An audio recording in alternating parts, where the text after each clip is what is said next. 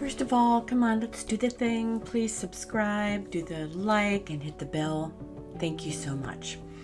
In this video, I am going to do another what works, and I use a form that I created called the Elements in Abstract Art. There's different things that we look for in the abstracts, and what helps me, especially when I get stuck or I'm just trying to figure out what's wrong with the painting I've painted, is I go back and I look, and I have some of these almost memorized, and the goal is to get some of this in your it's like your memory that kind of stays there, so when you're working on your painting, some of this automatically happens to you. You start to think about some of these design, composition, shapes. You start to think about value, which is so critical. And then color and line and texture. I deal a lot with texture, and texture does a lot for me in my paintings when I get to the point where I really want to make it my statement. And then I have on the second page, what will I change when I'm looking at a painting? If I'm sitting there looking at several, I will just jot down. And a place you can find this is I do have a PayHip account, and the link will be below. I have a lot of good things in there. There's a lot of free things in there. And then there's a lot of things that I have worked hard to develop. And this particular form is free out there. So come on out there and visit that. I don't remember doing a what's working and using my Elements in Abstract Art on a black and white or a neutral painting before. So this can either be very easy or it can be tricky. And as I go through this, and this is actually one of the paintings that I have up on the YouTube site, it can be very tricky when you're not dealing in a lot of color and you get stuck. And so when I pulled out my sheet, it was very easy for me to say, okay, here's some things that I can do, and it made a huge difference. So first of all, and I've turned this painting 90 degrees so we can look at it, but I would suggest to hang it the other way. But let's talk about design and composition. Is it interesting? Well, me as an abstract artist, that's all subjective to the person looking at it. You may not like my style of abstracts at all. I have had some that don't like it, but I have had repeat customers that like my style, and I like this painting, so that's what counts. So when I say, yes, it's interesting, I've achieved it to the point where I've achieved my personal style and my individualness in my painting. So yes, to me, this is interesting. Are there differences that keep you interested? And in this painting, yes. And we'll talk more about it later, but you've got large shapes, small shapes. You've got defined lines. You've got very muted lines. You've got very, lines in the white that's just very thick. Then you've got very thin, chaotic, wild lines. So yes, it checks that off. Does it connect in style, or are the styles fighting each other? Well, in this one, it's an overall look at the painting, so that would have to be a yes for me on here. Do they fight each other? No, actually, I want them to kind of fight each other, which means they don't fight each other. They all go together. Are there things that allow the eye to go through the canvas? And if you were to look at the black, the very darkest value, you're going to see there's a little bit in every quadrant. It takes you from the top of the painting down through the middle and just takes you through the painting, and there's some of the dark value that takes you off the painting. So the answer to me is yes on that one. Are there opposites for interest? And again, yes, there's opposites. There's the thin line, the thick line, the smoothness, the roughness. There's a lot of opposites in this painting. in value, when you're dealing with a neutral painting, you're going to have a lot of concentration on value. And that's when I got a little bit stuck initially in this painting, because the value in this painting is what makes this painting, because it is the black and white and neutrals. So value in art is so essential on how light or dark something is on a scale. If you look at one of those scales from white all the way to black, then there's a lot of the midtones. And I initially had a lot of midtones in this painting, and that happens to me, and that actually happens to so many artists. They get the midtones down, and then they have to go back and remember to add some of the light and dark, because that's what the eye wants in contrast. If you look at this painting, right away your eye goes either to the very dark, but my eye goes to the very light white swatches I put on there. So the question is, do I have lights and darks in this painting? And yes, and I had to add those last minute white swatches because I had a lot of the middle value and I had the dark, but I didn't have the light, and that's what really draws the eye to like the contrast in this particular painting. Is my eye drawn to shapes where light versus dark is the strongest contrast? And yes, there is a couple spots in there where I have the white and the dark, the white and the black touching each other so that you can see the contrast.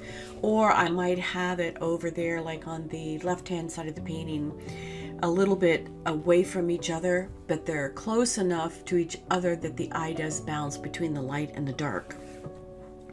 Do I have quiet areas to help me to stay focused? At first I had too much quiet areas, but yes, the quiet areas, and this is sometimes if you get a really chaotic painting and you can't figure out where the eye wants to look. So you may want to, as I call, veil some areas back, which that's lightly covering some areas, not all the way, but cover enough. And if you go back and look at the video for how I created this, I used a tool, like a smoothing tool, a catalyst, that pushed the paint, thinned the paint down to create more of a quiet area, so some of my dynamic areas could have more of a presence in this painting.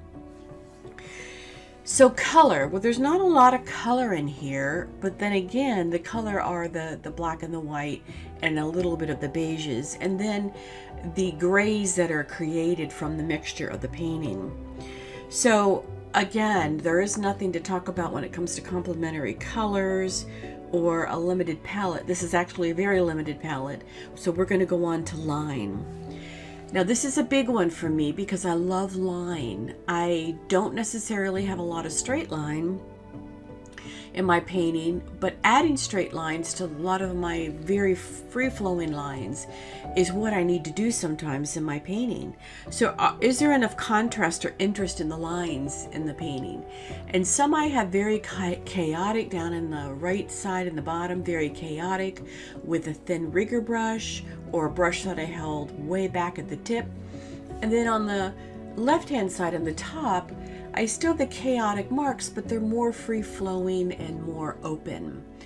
And then I have thick lines made on purpose with a palette knife to give it extreme. And I think that's what I love the most about this painting, is those thick lines and then the very chaotic thin lines and the contrast between the two.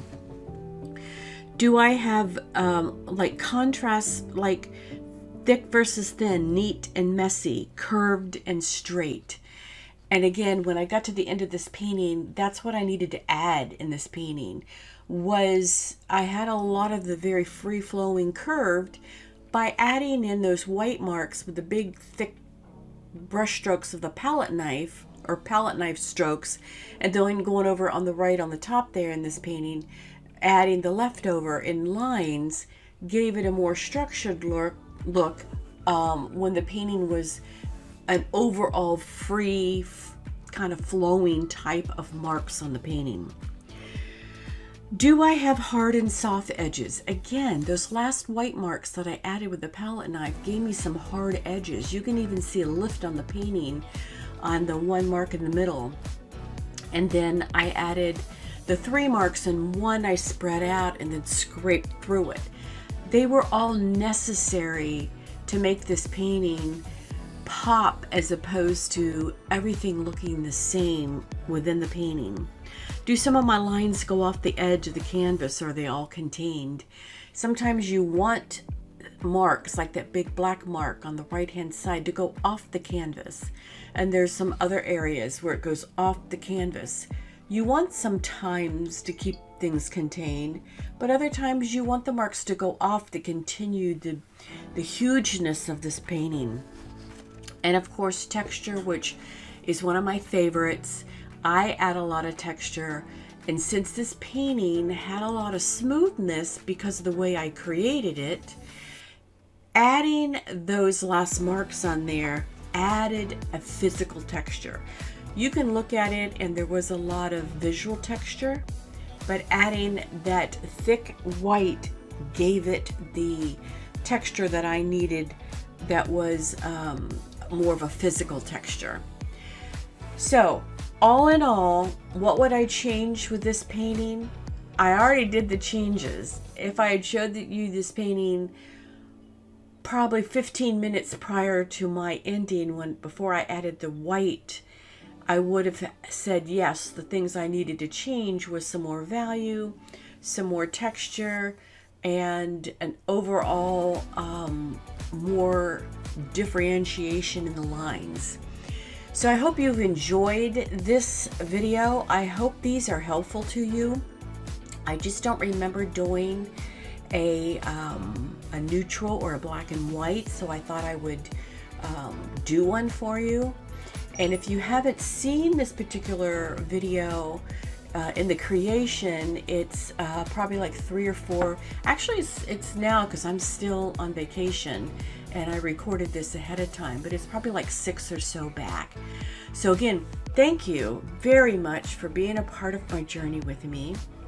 I am actually not showing my face. I put on some C serum. This is probably just too much information, but I learned that I am allergic to that C serum, and my eyes got swollen. So they're almost back to normal, but I haven't been showing my face in the videos because I'm not irritating them anymore with mascara and stuff. But it's the paintings you wanted to see, not me anyway. So thank you for being here. Again, please do a thumbs up, a like, leave a comment as to, do you do black and white paintings? Do you do neutrals? Have you tried neutrals? And if there's any questions you have or comments, leave them down below. I will be enjoying looking at the comments while I'm visiting my family and my dad, and I really would love to have the conversation with you. So take care, and until next time, thank you.